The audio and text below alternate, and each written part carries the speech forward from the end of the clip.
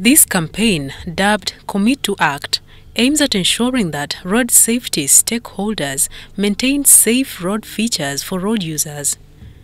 Road safety CSOs under the Coalition of Road Safety Uganda have carried out a road safety operation pointing out road safety gaps along the Kabalagala junction. Funding from Global Alliance for NGOs in Road Safety, we are running a campaign called Commit to Act.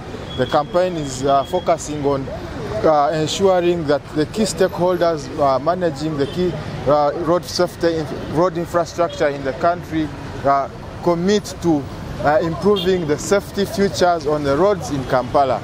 Notable was the lack of essential road features like zebra crossings, signal traffic lights, among others.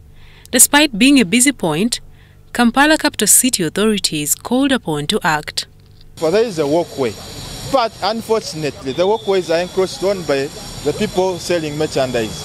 Two, there are traffic lights, but those traffic lights, the last worked when it's been a long time, and you can even find that the border men are hanging jackets on the traffic lights. There is a zebra crossing, but unfortunately it is faded.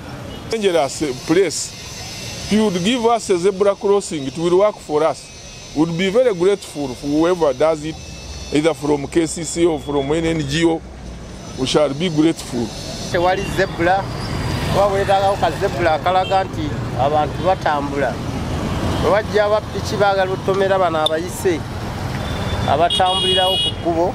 There was a need for sensitization of road users concerning the different road signs and proper road usage. Part of this campaign, we are going to do a mini sensitization of the responsibilities of the pedestrian. For example, pedestrians need to understand some of the road signs. For example, if there is a sign that says zebra crossing, that is a designated area where a pedestrian needs to cross from. But unfortunately in Uganda, some of the pedestrians don't know some of those signs, so you find someone that decides to cross wherever they feel like crossing and risking their lives. The Kabalagala junction is comprised of open manholes and deadly potholes in the road, and the place harbors crowded points like market, schools, a university and other recreation centers.